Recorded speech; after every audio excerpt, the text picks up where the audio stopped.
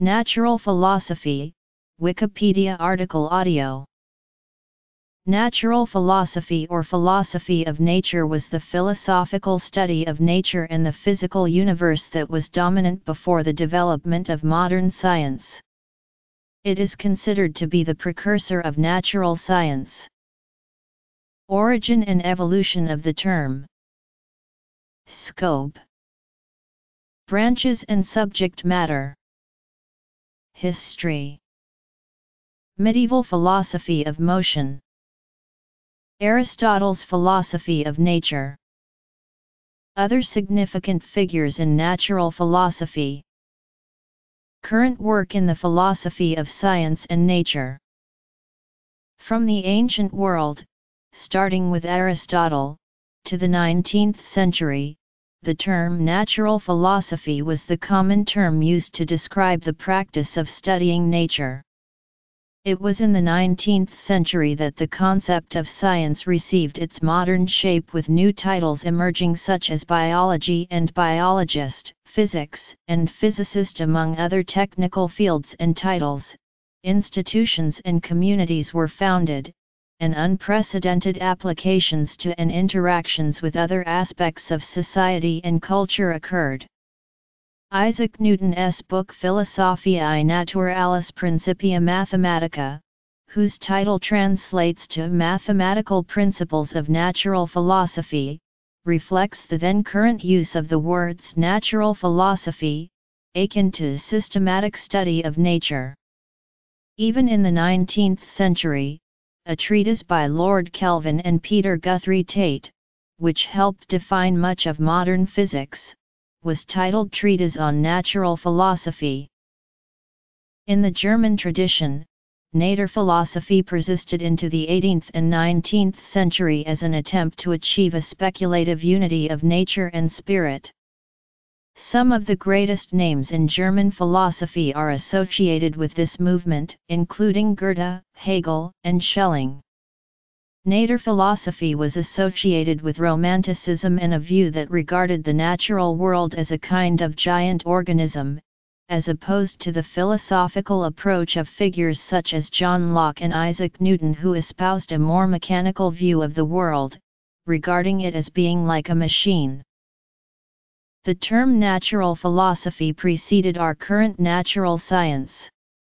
Empirical science historically developed out of philosophy, or, more specifically, natural philosophy.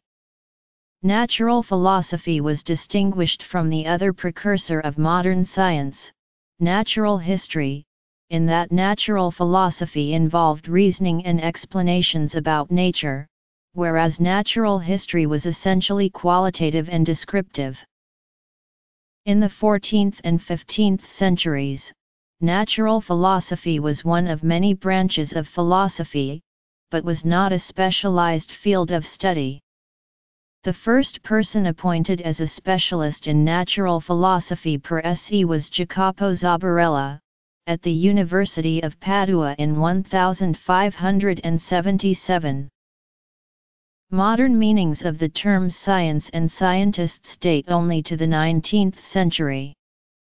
Before that, science was a synonym for knowledge or study, in keeping with its Latin origin.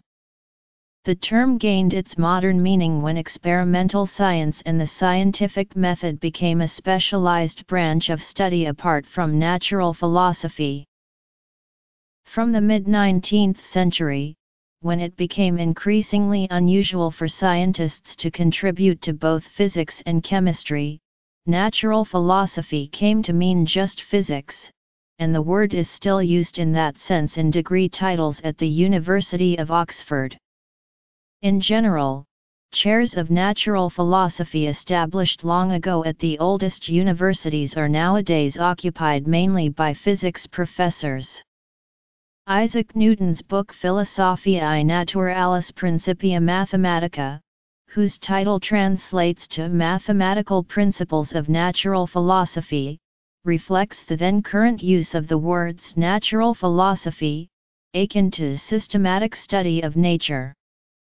Even in the 19th century, a treatise by Lord Kelvin and Peter Guthrie Tait, which helped define much of modern physics, was titled Treatise on Natural Philosophy. In Plato's earliest known dialogue, Charmides distinguishes between science or bodies of knowledge that produce a physical result, and those that do not. Natural philosophy has been categorized as a theoretical rather than a practical branch of philosophy. Sciences that guide arts and draw on the philosophical knowledge of nature may produce practical results, but these subsidiary sciences go beyond natural philosophy. The study of natural philosophy seeks to explore the cosmos by any means necessary to understand the universe. Some ideas presuppose that change is a reality.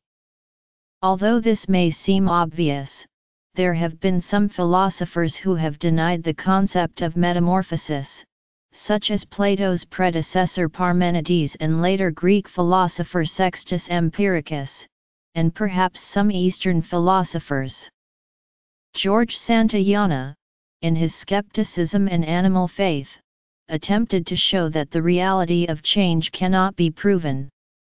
If his reasoning is sound, it follows that to be a physicist, one must restrain one's skepticism enough to trust one's senses, or else rely on anti-realism. René Descartes' metaphysical system of mind-body dualism describes two kinds of substance, matter and mind. According to this system, everything that is matter is deterministic and natural and so belongs to natural philosophy, and everything that is mind is volitional and non-natural, and falls outside the domain of philosophy of nature.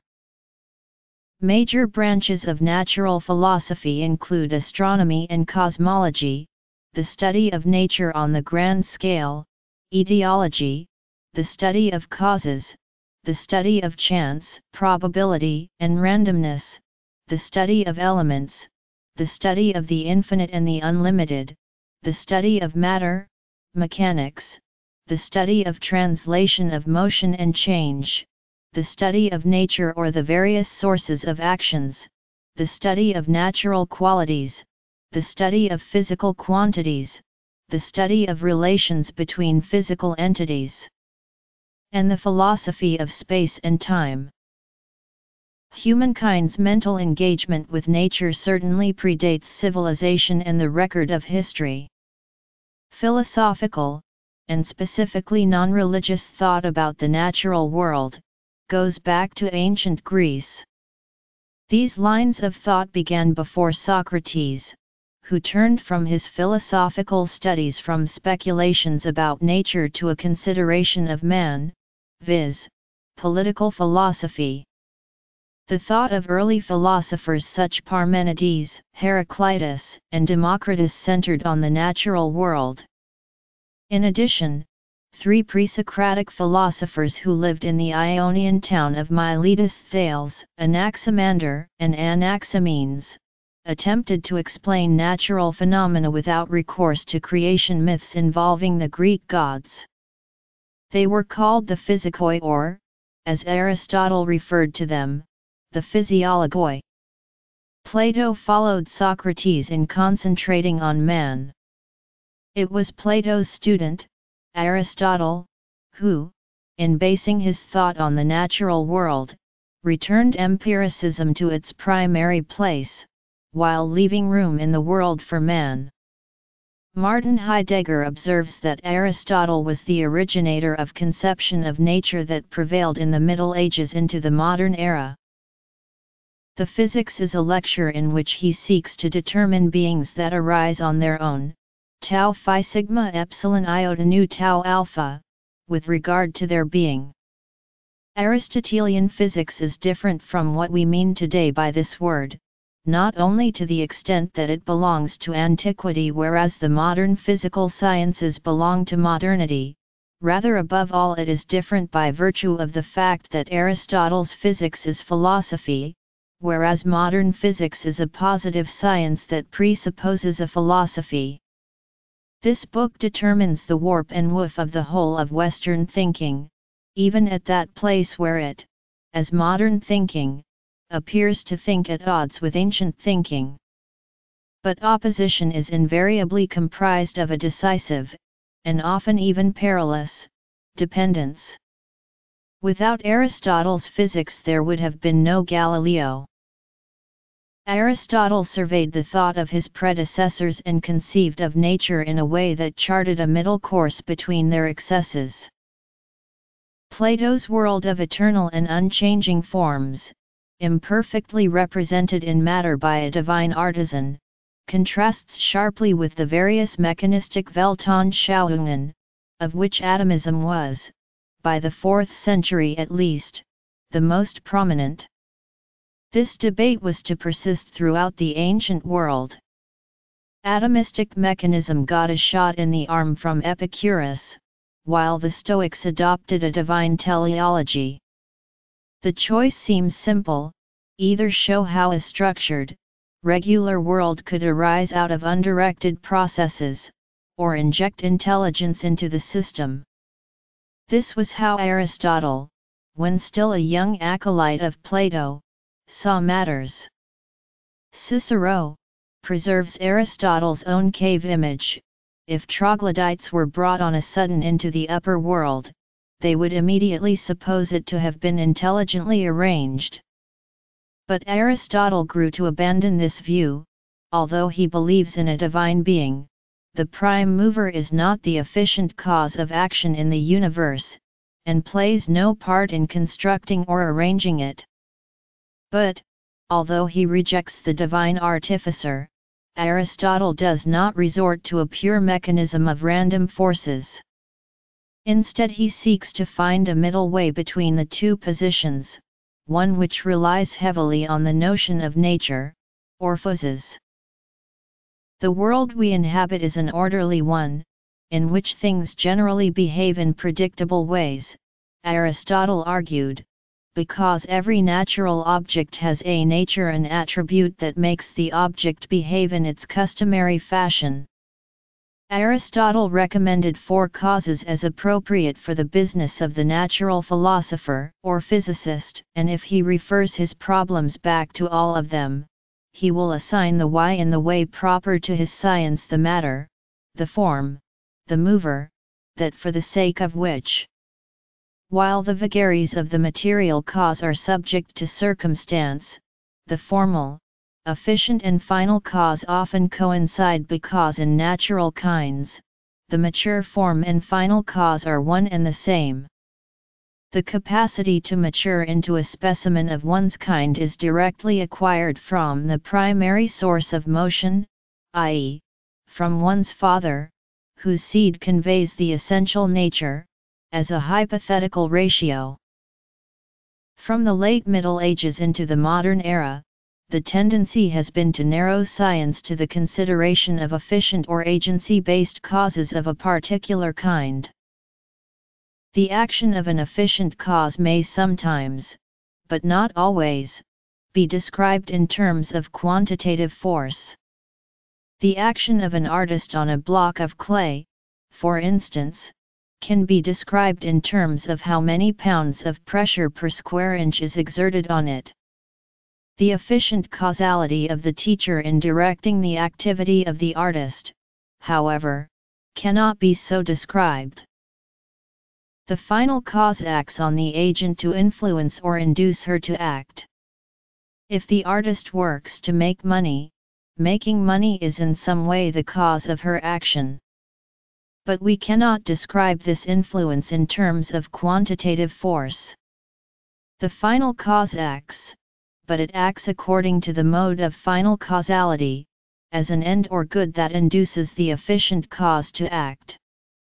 The mode of causality proper to the final cause cannot itself be reduced to efficient causality, much less to the mode of efficient causality we call force. Medieval thoughts on motion involved much of Aristotle's works, physics and metaphysics. The issue that medieval philosophers had with motion was the inconsistency found between Book 3 of Physics and Book 5 of Metaphysics. Aristotle claimed in Book 3 of Physics that motion can be categorized by substance, quantity, quality, and place. where in Book 5 of Metaphysics he stated that motion is a magnitude of quantity. This disputation led to some important questions to natural philosophers: which categories does motion fit into? Is motion the same thing as a terminus? Is motion separate from real things? These questions asked by medieval philosophers tried to classify motion. William Ockham gives a good concept of motion for many people in the Middle Ages. There is an issue with the vocabulary behind motion which makes people think that there is a correlation between nouns and the qualities that make nouns. Ockham states that this distinction is what will allow people to understand motion, that motion is a property of mobiles, locations, and forms, and that is all that is required to define what motion is. A famous example of this is Occam's razor, which simplifies vague statements by cutting them into more descriptive examples. Every motion derives from an agent. Becomes each thing that is moved by an agent. This makes motion a more personal quality, referring to individual objects that are moved. Aristotle held many important beliefs that started a convergence of thought for natural philosophy. Aristotle believed that attributes of objects belong to the objects themselves, and share traits with other objects that fit them into a category. He uses the example of dogs to press this point. An individual dog may have very specific attributes but also very general ones that classify it as a dog. This philosophy can be applied to many other objects as well. This idea is different than that of Plato, with whom Aristotle had a direct association. Aristotle argued that objects have properties form and something that is not part of its properties matter that defines the object. The form cannot be separated from the matter. Given the example that you cannot separate properties and matter, since this is impossible, you cannot collect properties in a pile and matter in another. Aristotle believed that change was a natural occurrence. He used his philosophy of form and matter to argue that when something changes, you change its properties without changing its matter. This change occurs by replacing certain properties with other properties. Since this change is always an intentional alteration, whether by forced means or by natural ones, change is a controllable order of qualities. He argues that this happens through three categories of being: non-being, potential being, and actual being. Through these three states, the process of changing an object never truly destroys an object's forms during this transition state, but rather just blurs the reality between the two states. An example of this could be changing an object from red to blue with a transitional purple phase. Early Greek philosophers studied motion and the cosmos. Figures like Hesiod regarded the natural world as offspring of the gods, whereas others like Leucippus and Democritus regarded the world as lifeless atoms in a vortex. Anaximander deduced that eclipses happen because of apertures in rings of celestial fire. Heraclitus believed that the heavenly bodies were made of fire that were contained within bowls. He thought that eclipses happen when the bowl turned away from the earth. Anaximenes is believed to have stated that an underlying element was air, and by manipulating air someone could change its thickness to create fire, water, dirt, and stones. Empedocles identified the elements that make up the world, which he termed the roots of all things, as fire, air, earth, and water. Parmenides argued that all change is a logical impossibility. He gives the example that nothing can go from non-existence to existence. Plato argues that the world is an imperfect replica of an idea that a divine craftsman once held. He also believed that the only way to truly know something was through reason and logic, not the study of the object itself, but that changeable matter is a viable course of study. The scientific method has ancient precedents, and Galileo exemplifies a mathematical understanding of nature which is the hallmark of modern natural scientists. Galileo proposed that objects falling regardless of their mass would fall at the same rate, as long as the medium they fall in is identical. The 19th-century distinction of a scientific enterprise apart from traditional natural philosophy has its roots in prior centuries. Proposals for a more inquisitive and practical approach to the study of nature are notable in Francis Bacon, whose ardent convictions did much to popularize his insightful Baconian method.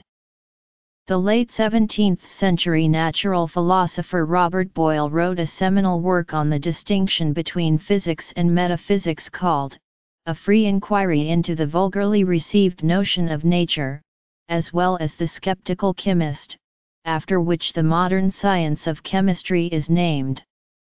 These works of natural philosophy are representative of a departure from the medieval scholasticism taught in European universities, and anticipate in many ways the developments which would lead to science as practiced in the modern sense.